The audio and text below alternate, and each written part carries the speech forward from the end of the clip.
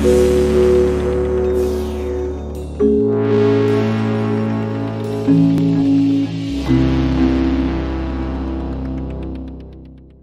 there, this is Chad from Zombie Fight Shark. Welcome to episode 9 of the Complex-1 Complete Walkthrough series. And in this episode, we are going to talk about the comb delay. Which is a comb filter that is applied with delay, and there's harmonics, and there's all kinds of weird stuff going on with it. And, you know, just as an example of a patch that does something with comb delay. So this is a patch I created that is in the free sample, free batch of patches. You can download it from Zombie Fight Shark. The link is below. And it's one of many things, one of many ways you could use comb delay. So let's you know, and you can see there's a lot going on there. So we won't start with that. We're going to start simple, and we're going to come to that. Not really, but we're going to get to understand what it actually does. Let's go back to a very basic patch. Okay, so this is your initiate patch. Let's just start simple by running this into input and running that out. And you can watch on the Melda analyzer I have over here. Watch how it affects the your frequencies on the analyzer. Then we also have the oscilloscope down here that you might see something happening on that as well. So here, you know, no change in this initially, right? So let's go full wet,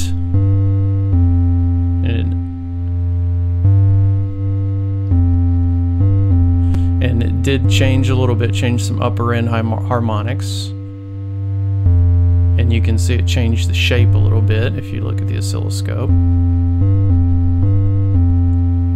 So now let's play with this pitch option, and you see how it's got, this is one of those weird ones that's got all these things that feed back into the thing, and they do the thing. And here, gain, let's just bump up the gain there. So comb pitch.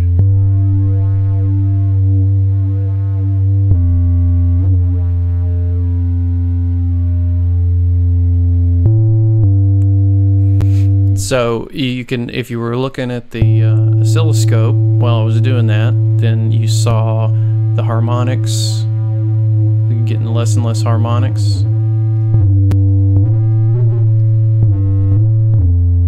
It's harmonically not as rich, but as you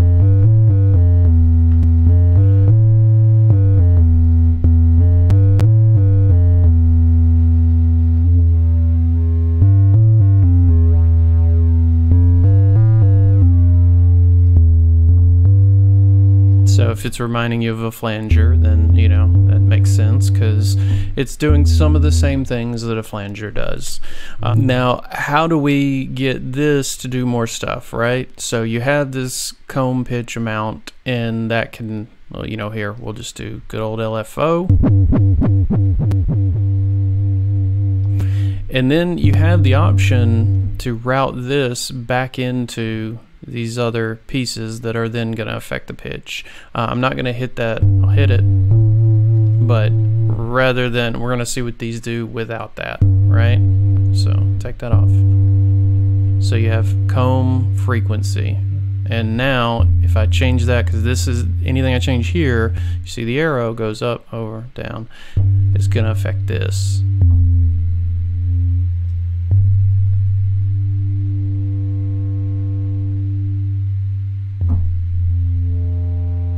So you see that comb frequency is affecting my pitch and my harmonics. Then if we want to change where the peak is, this should be fun.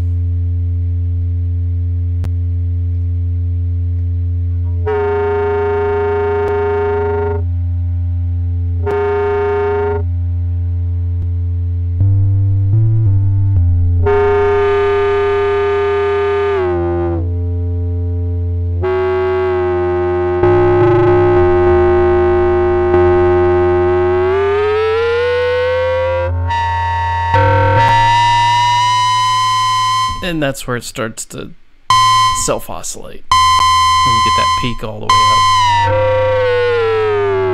And that filter frequency is controlling that.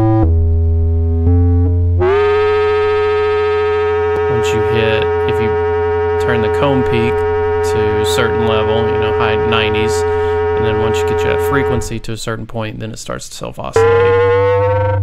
And you get weird, cool harmonic things going on. I'll back that off some.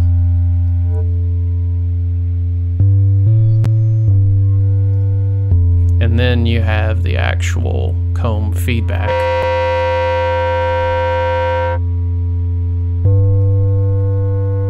So you can kind of, there's a balancing act you can find between the feedback, the peak, and the filter frequency.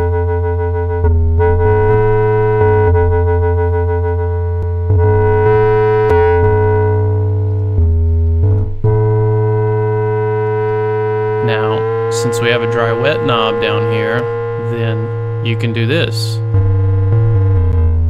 Like, you can get this thing to just go bananas, but you can use your dry wet knob and back it off.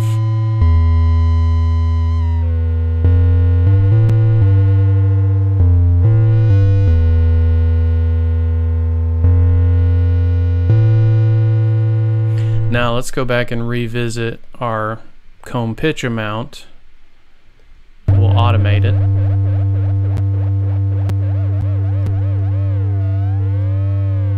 And then we turn it on, comb pitch to frequency.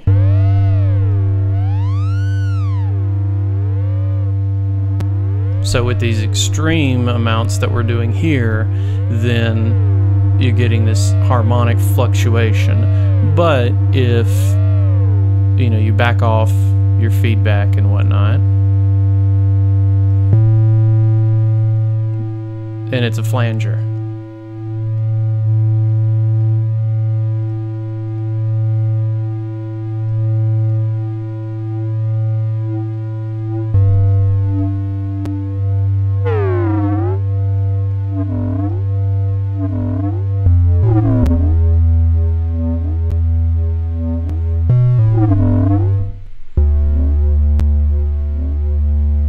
And, you know, again, just for fun,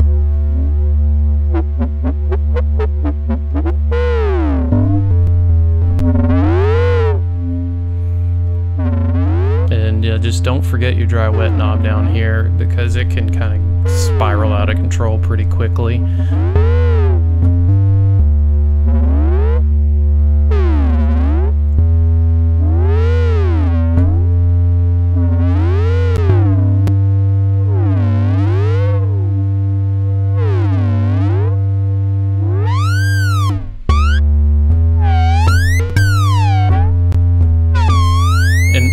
So this is kind of interesting here. So I'm run my gate to my filter frequency, but look at that. It's like it's a little living thing. You can see that.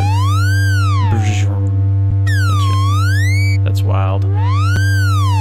So it's that self-oscillating pitch, and it suddenly has a mind of its own, where it's just sort of just moving around like a little freaky alien.